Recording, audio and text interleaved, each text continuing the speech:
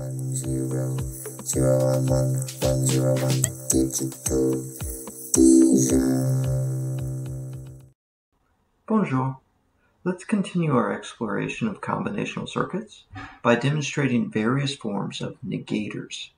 These are circuits that can turn a positive value into a negative value, or a negative value into a positive value. When asked to negate a number using standard decimal arithmetic notation, it is pretty easy. Negate positive 26. Okay, the result is negative 26. So now let's try it in binary. Negate 0001, 1010. This is not so easy. If you remember our lessons on sign binary numbers, you know that we need to establish the form of the numbers. In 1's complement form, the negated value would be 1110, 0101. This comes from inverting each bit individually. In 2's complement form, it would be 1110, 0110. This comes from taking the 1's complement result and adding 1 to it. Keep in mind these procedures as we move forward. Why is negating so useful? One common application is to help us perform subtraction. As you may recall, an easy way to subtract in binary is to apply the 2's complement operation to the subtrahend and then add the 2 inputs. In other words, don't subtract a positive number, but rather add a negative number.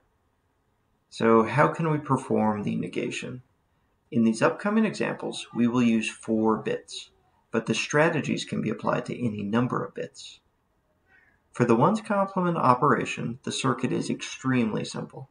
We simply pass each input bit through a NOT gate.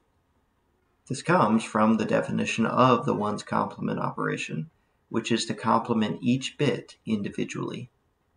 So this is the entire circuit. I show it using both binary switches on the left and a hex keyboard on the right. Either way, each input bit passes through an individual NOT gate.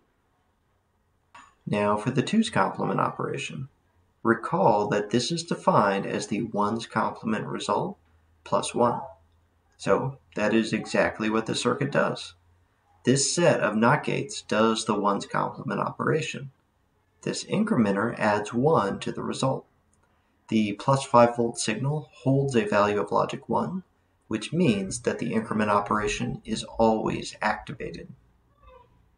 Be careful when interpreting these hex values. The hex keyboard and display assume unsigned binary. In order for us to interpret in 2's complement form, we need to look at the binary values. So here, the output of hex A means binary 1010. In 2's complement form, this converts to decimal as -6. This is good news because our input was +6. You might remember that a couple lessons back, we designed a 4-bit negator following the formal design procedure. That device accomplishes the same thing as the current device, even though the internal circuit is different and the design approach differed. Back then, we began with a truth table and derived Boolean equations. Now we are applying the 2-step 2's complement procedure using blocks of logic gates for each step. No truth table or equations were developed. There are many ways to skin a cat. We will continue to apply both design approaches as we move forward in the course. There is an extra feature that would be nice to include with these negators, the option of turning on or off the operation. Currently, both of these circuits are forced. They negate all the time. To provide an option, we will take advantage of a special way of interpreting the exclusive OR gate. This is still just a regular exclusive OR gate. You can see that the truth table is the same. But now, let's call one input the control and one input the data. Whenever control equals 0, notice how the output equals the data input. Whenever control equals 1, notice that the output is the complement of the data input. In other words, When C equals 0, the gate acts like a buffer, meaning there is no change. When C equals 1, the gate acts like a NOT gate. Let's see this applied to the ones complement circuit. Here, I have replaced the 4 NOT gates with 4 exclusive OR gates. I also included an extra switch, which feeds into each of those gates. This switch is the control, and its notation explains what it does. When you see a slash in the name of an input, it usually means that it lets you choose one mode or another. The mode with a prime next to it is activated with a signal of 0. The mode without a prime is activated with a signal of 1. So in this circuit, a low control signal turns off the negation.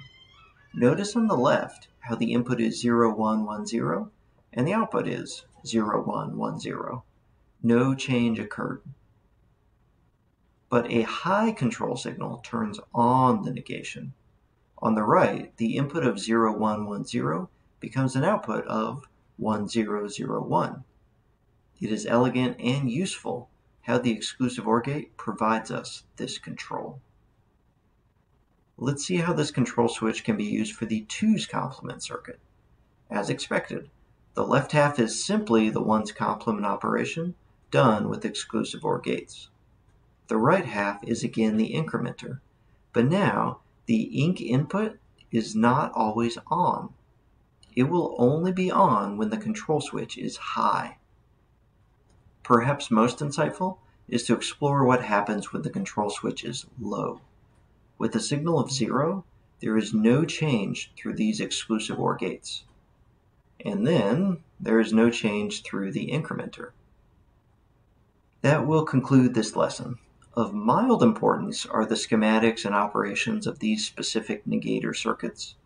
Of more importance is A, the new design strategy where we matched arithmetic steps to separate blocks of logic, and B, the concept of control switches and how they can be applied.